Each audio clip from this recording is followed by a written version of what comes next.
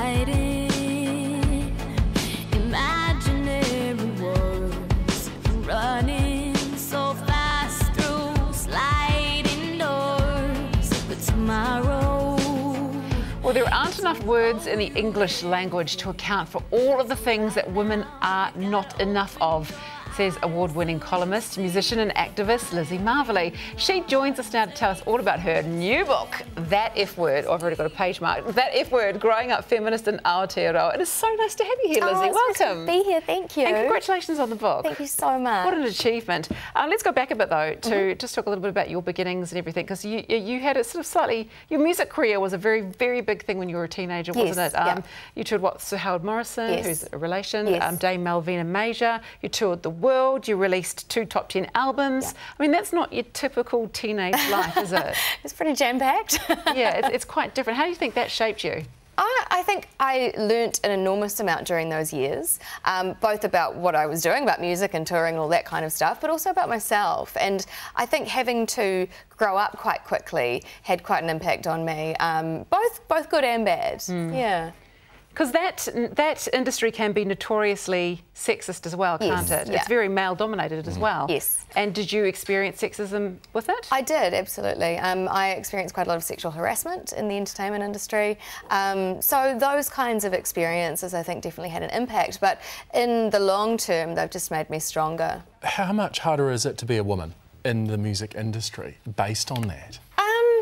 It's quite difficult. I mean, you've got lots of different things going on. It's a very male-dominated industry numerically, so there's just a lot more dudes, especially in kind of production and at the executive level. And then I find one of the weird parts is that, or one of the hard parts, I should say, is that you've got a lot of young women who are literally products. So you create this strange kind of paradigm where you've got young women coming into an environment they're not familiar with, and then there's this great big power divide between the product and the people who are behind the scenes. Obviously writing is also your thing as well. You've got a weekly column, you write online as well. What made you decide that this was a book that needed to be written? It's the kind of book that I really wanted to read, and I've read a lot of amazing books by feminists all around the world, but there aren't really many written by New Zealand feminists. Michelle Accord wrote one a few years ago, but there aren't that many in the space at the moment, so I really wanted to try to demystify feminism and try to take it out of being quite an academic thing to just talk about the reality of gender and being a woman in New Zealand. Well, a lot of people think too, if you are a feminist, that you are automatically an angry feminist. Yeah. No, I'm quite a happy feminist. So do you go into that a little bit in the book? Yeah, I do. I start to kind of deconstruct some of the misconceptions around it. And I mean, another misconception is that being a feminist means that you're a man-hater, which is just totally not true. And feminism's all about equality. So I try to kind of strip back some of that bad PR, shall we say, that feminism has had. What are some of the other topics in the book?